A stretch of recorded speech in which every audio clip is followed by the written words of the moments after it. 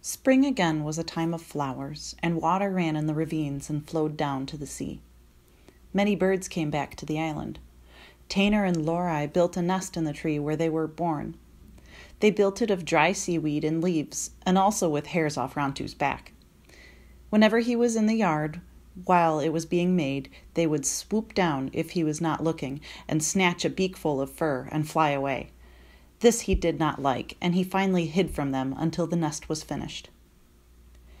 I had been right in giving a girl's name to Lorei, for she laid speckled eggs, and with some help from her mate, hatched two ugly fledglings, which soon became beautiful. I made up names for them and clipped their wings, and before long they were as tame as their parents. I also found a young gull that had fallen from its nest to the beach below. Gulls make their nests high on the cliffs, in hollow places on the rocks. These places are usually small, and often I watched a young one teetering on the edge of the nest and wondered why it did not fall. They seldom did. This one, which was white with a yellow beak, was not badly hurt, but he had a broken leg. I took him back to the house and bound the bones together with 2 small sticks and sinew. For a while he did not try to walk. Then, because he was not old enough to fly, he began to hobble around the yard. With the young birds and the old ones, the white gull and Rantu, who was always trotting at my heels, the yard seemed a happy place. If only I had not remembered Tutok. If only I had not wondered about my sister Ulape, where she was, and if the marks she had drawn upon her cheeks had proved magical. If they had, she was now married to Nanko and was the mother of many children. She would have smiled to see all of mine, which were so different from the ones I had always wished to have. Early that spring I started to gather abalones, and I gathered many, taking them to the headland to dry. I wanted to have a good supply ready if the Alewites came again.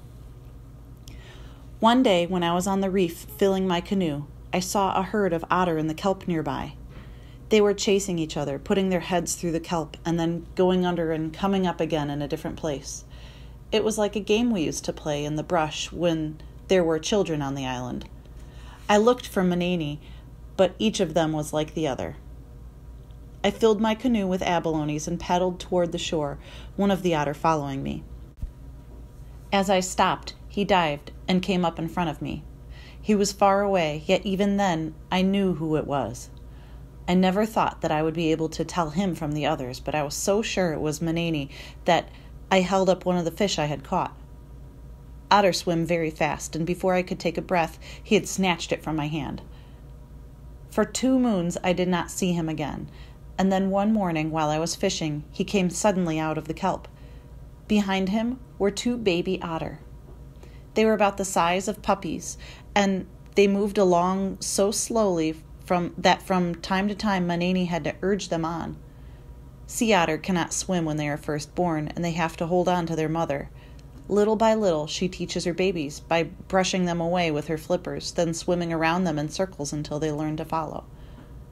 Manini came close to the reef, and I threw a fish into the water. He did not snatch it as he usually did, but waited to see what the young otter would do. When they seemed more interested in me than in the food, and the fish started to swim away, he seized it with his sharp teeth and tossed it in front of them. I threw another fish into the water for Manini, but he did the same things as before. Still the babies would not take the food, and at last, tired of playing with it, swam over and began to nuzzle him. Only then did I know that Manini was their mother.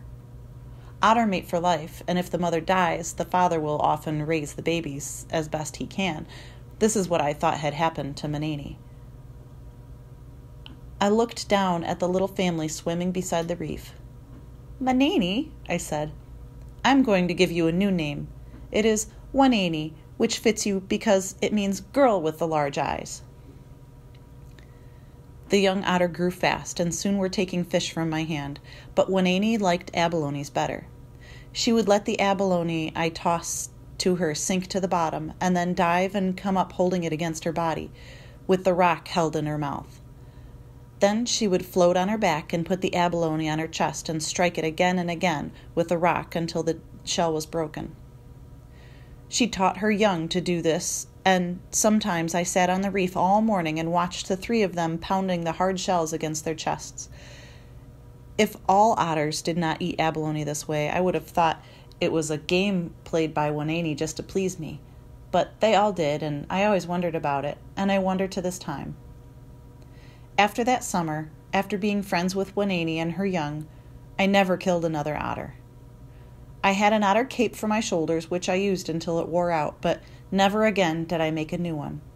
Nor did I ever kill another cormorant for its beautiful feathers, though they have long, thin necks and make ugly sounds when they talk to each other.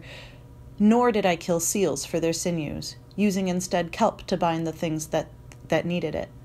Nor did I kill another wild dog. Nor did I try to spear another sea elephant. Ulape would have laughed at me, and others would have laughed too, my father most of all. Yet this is the way I felt about the animals who would become my friends, and those who were not, but in time could be.